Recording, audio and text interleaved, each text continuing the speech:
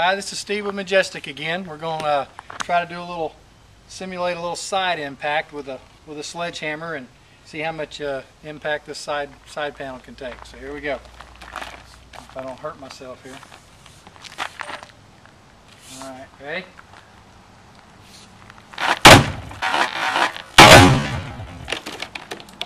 All right.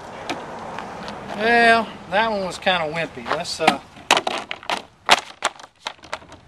try it again. All right, one more time. We'll see if I can get this other side of here. Here we go.